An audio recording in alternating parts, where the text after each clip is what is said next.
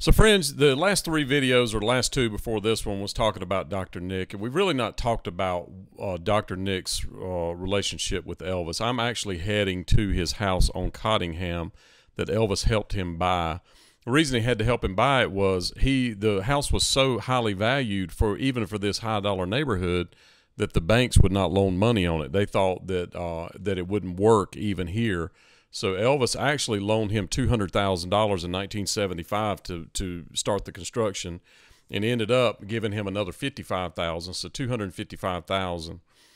And there's some people that claim that they didn't draw up the paperwork and actually sign the papers, but I found a signature of Elvis and Dr. Nick and Vernon and Edna, all of them together right here. So if you start at the top, you see George Nichopolous, Edna Nichopolous, parties of the first part, meaning the first part of the mortgage, Elvis Presley and Vernon Presley, per the power of attorney, party for the second part. So they're the lender and the borrower.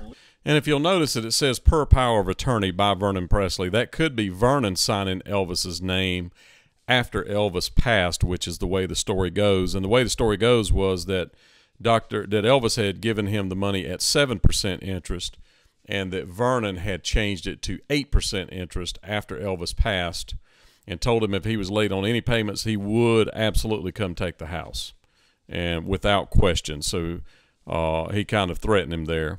And as of June the 27th, 1979, which wasn't quite 2 years, probably a year and a half after the note was signed, he still owed $245,000 on the house, as an aside. So friends, let's talk about the arrangement. A lot of people don't realize, or don't think about, how did Elvis pay Dr. Nick?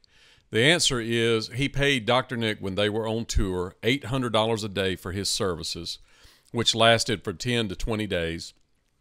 He also paid the doctors that Dr. Nick worked for, the practice, $1,000 a day while he was gone to cover that.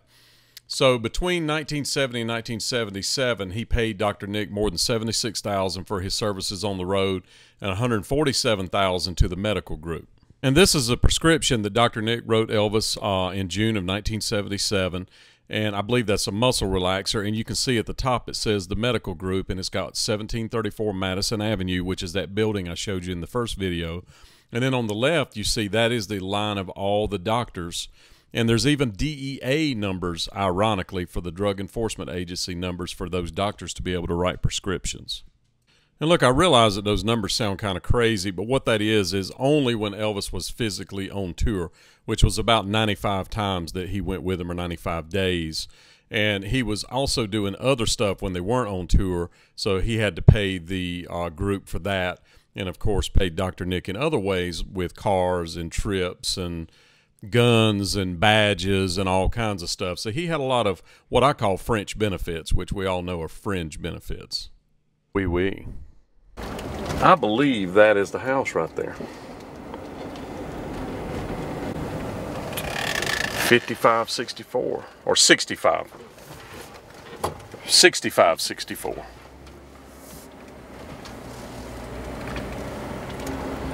I believe this, in fact, is the house, and it looks abandoned to me.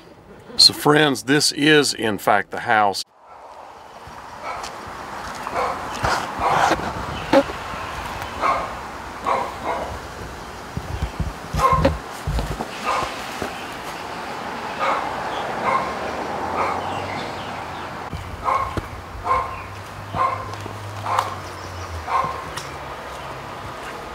The house has been winterized. That blue kitchen is hideous looking.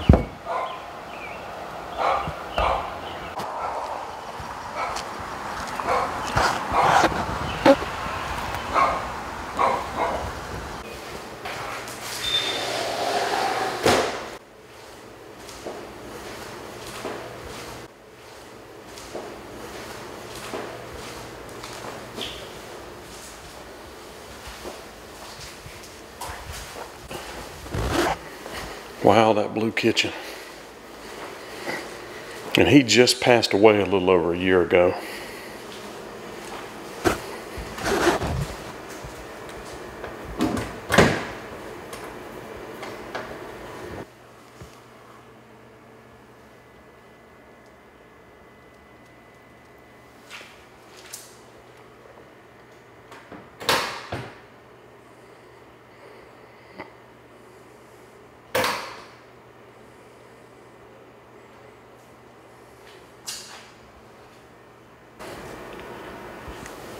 building.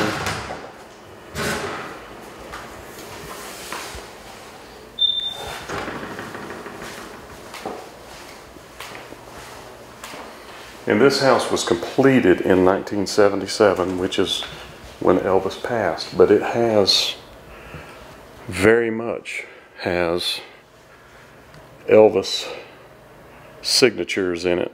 The TV built in the wall, the bar, swimming pool. So friends, you know that they built a racquetball court at Elvis's house. This is what it looks like right behind Graceland.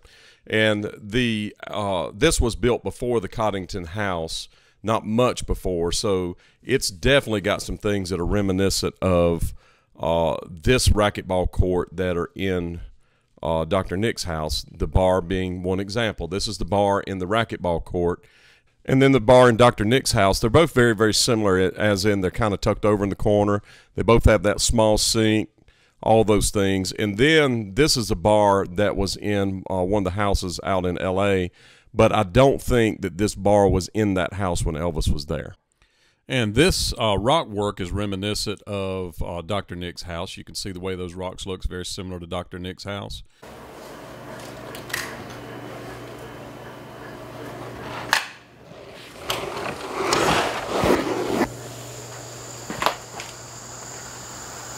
And there's outside, that's where the chapel's at, that little spot right there. And you can see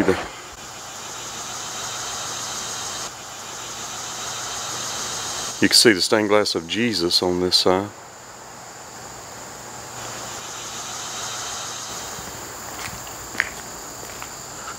House has a newer roof on it.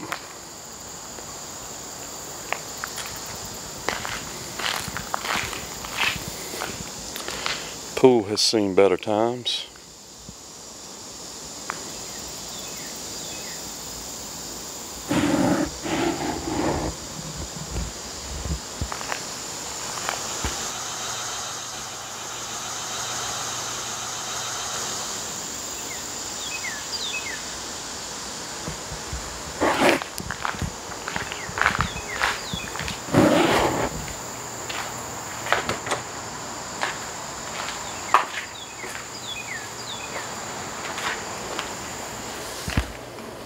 So friends, I freeze framed that wall right there, and you see that shelf and the intercom right there. I'm going to show you a picture of Dr. Nick in his recliner, and you can see that shelf right behind him and the intercom just to the left of it. Right there behind him, I'm going to zoom in. You see the intercom is that little black square right there, black rectangle, and that's the edge of that shelf. So he is sitting in the living room facing towards the sliding glass doors towards the pool right here. And then you got the ever popular TVs in the walls, and let's look at the one in Dr. Nick's house.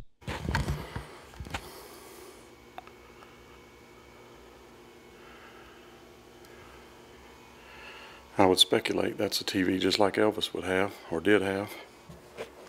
Somebody's turned the racquetball court on.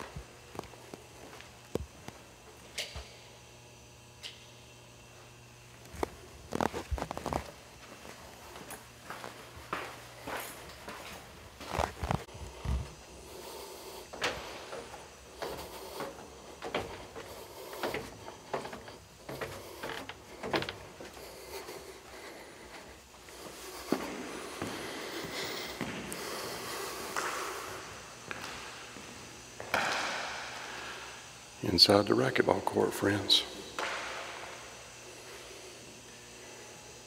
The Nichopolous family is who got Elvis into racquetball.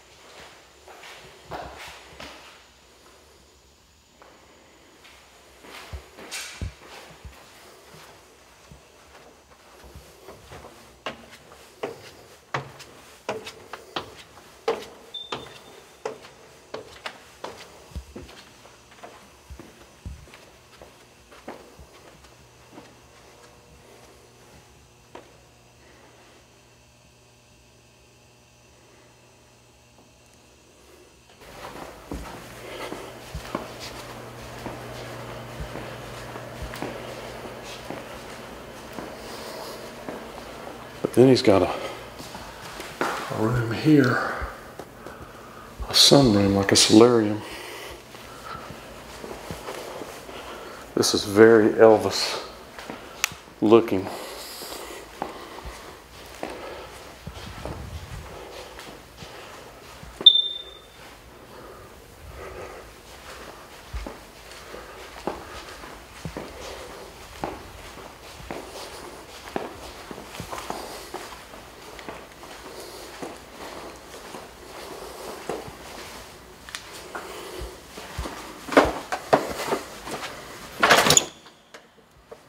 Lounge.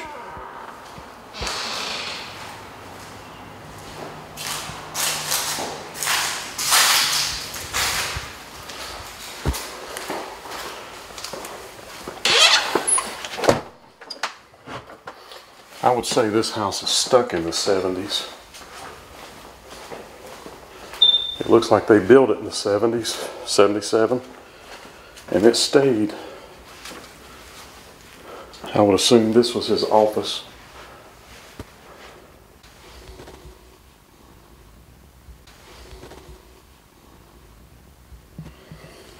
With the intercom. And I think he must have had a chair that was hitting the corner of the wall right here behind his desk.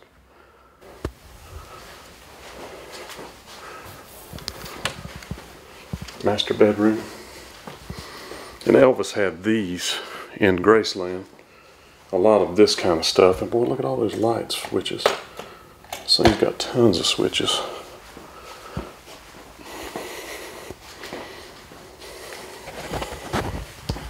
Shoe rack. Bathroom with the shower. With the seat in it. Still soap in it.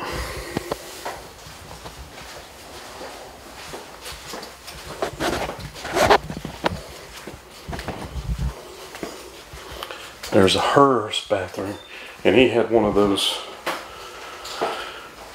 walk-in bathtubs installed.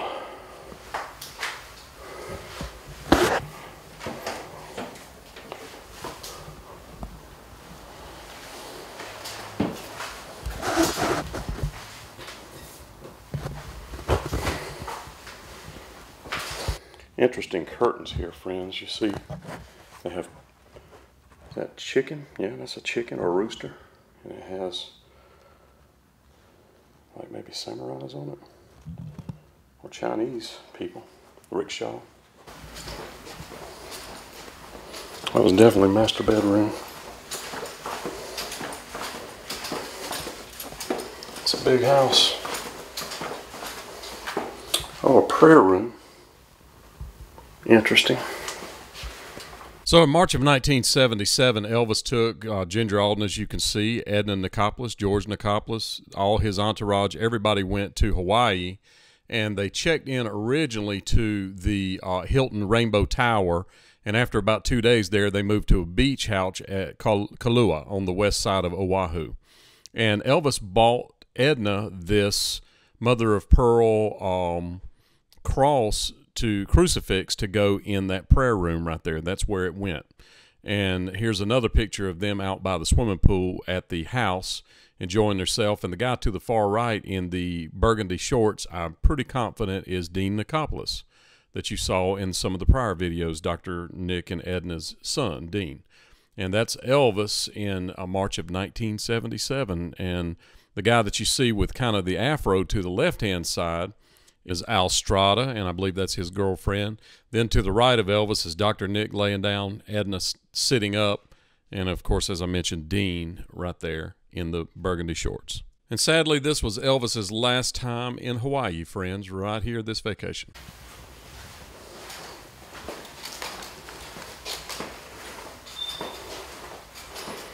Blue sinks.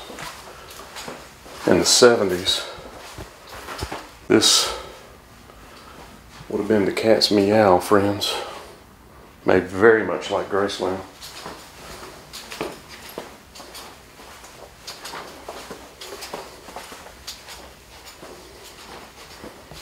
A lot of build-ins.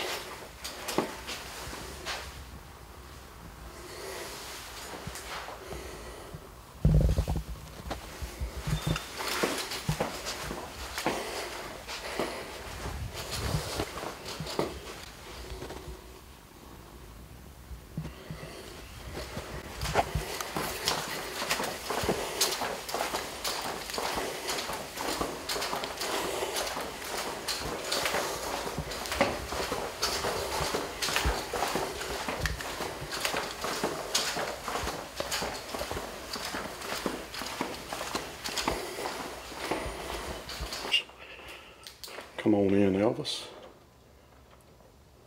But Elvis may have never come through the front door. I know Nick said,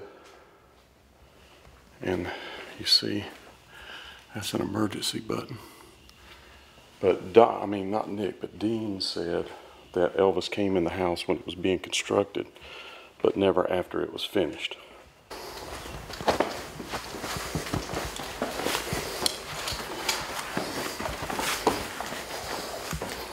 And these doors open to down there.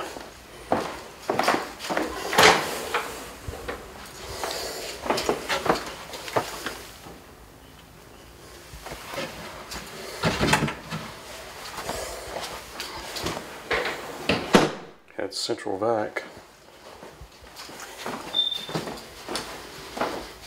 Somebody's coming here and turned a lot of lights on.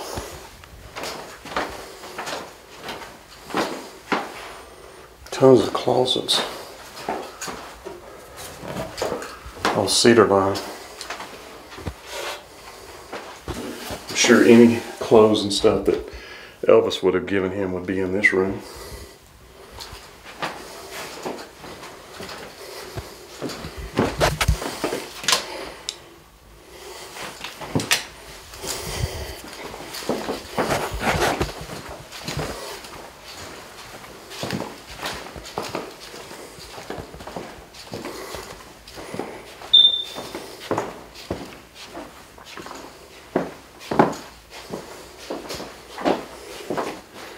Looks like blood.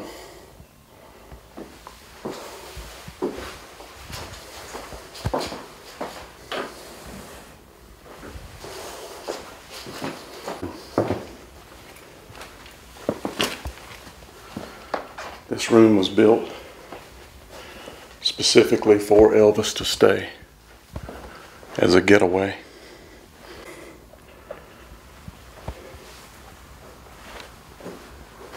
You can see that it has the intercom here. You can push it and talk to Dr. Nick. Had this closet and this bathroom. But this was the bedroom that was built specifically for Elvis in this house. Turns out Elvis had something to do with the design of this house. But this looks like a cross between Graceland and Elvis's house in LA. The one he rented.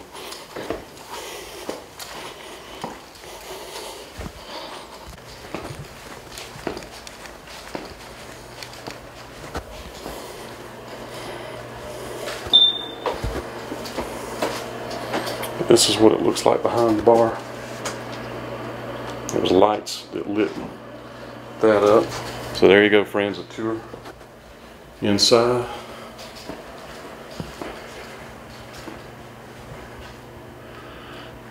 And a TV just like Elvis would have had it.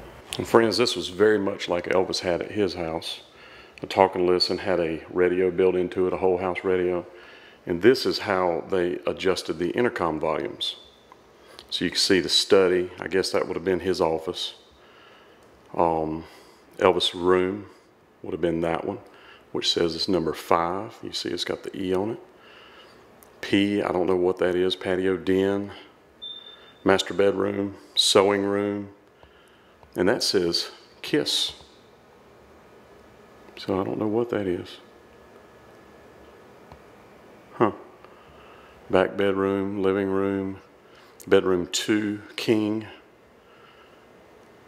And that may be the bedroom 2 king. That may be Elvis's room upstairs.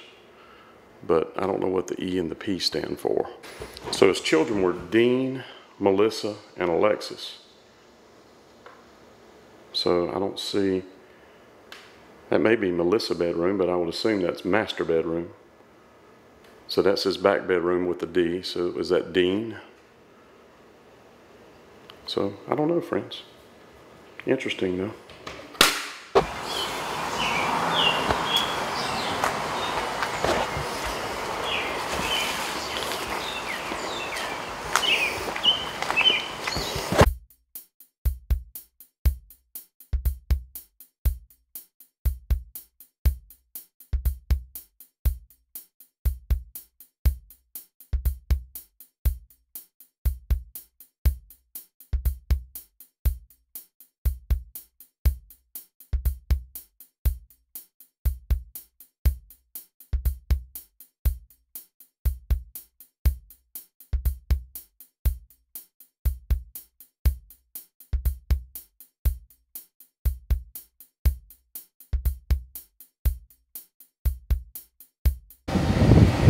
And that mailbox clearly says 6564.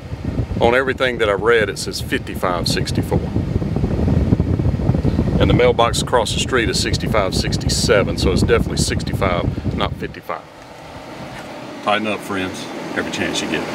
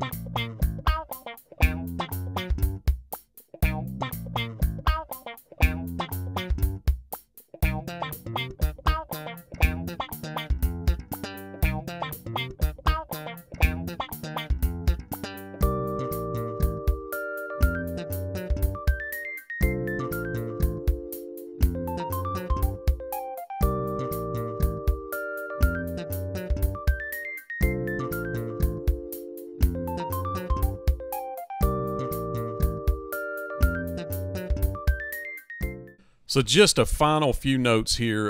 Dr. Nick was actually born in Ridgeway, Pennsylvania, and him and his family moved to Anniston, Alabama when he was an infant. His dad, which was a Greek immigrant, opened a restaurant called Gus's Sanitary Cafe.